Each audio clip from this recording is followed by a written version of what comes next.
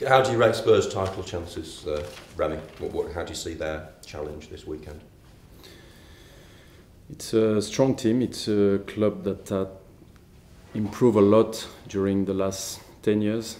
I look at the table for Spurs the last 10 years, and it's a very good run, to be fair. Only once they have been under the 10th line, then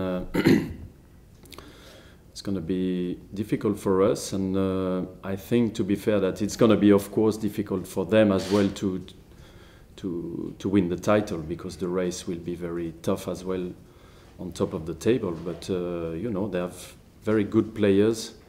Of course, they are playing Europa League, which is as well very demanding, and for them that could be something very difficult to cope with. They rested players, but did you watch them last night? What did you make of them in Germany? Yes, of course, I watched the game. I watched a lot of European games, to be fair, this week.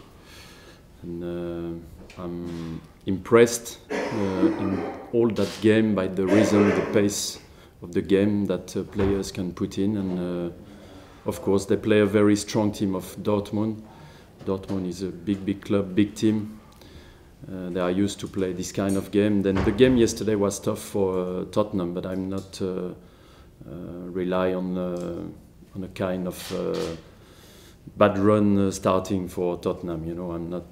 This is two different competition, and I know that the possibility for Spurs to win the title, probably for a long time in the Premier League, for them is something that will give them a lot of motivation for the game.